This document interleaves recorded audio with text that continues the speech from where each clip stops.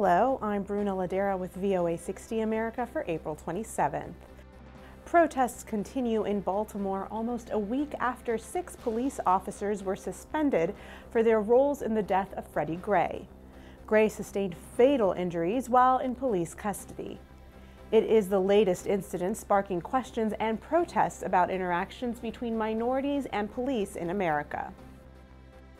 Dozens of U.S. rescuers and 6 search dogs are en route to Nepal.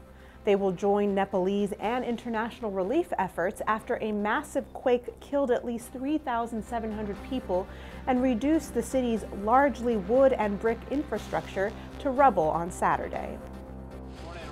Severe storms moved across Texas, bringing floods and damaging hail. Several tornadoes, including one more than a kilometer wide, also touched down near Dallas. Thousands were without power as cleanup continues. That's all for today. Thanks for watching.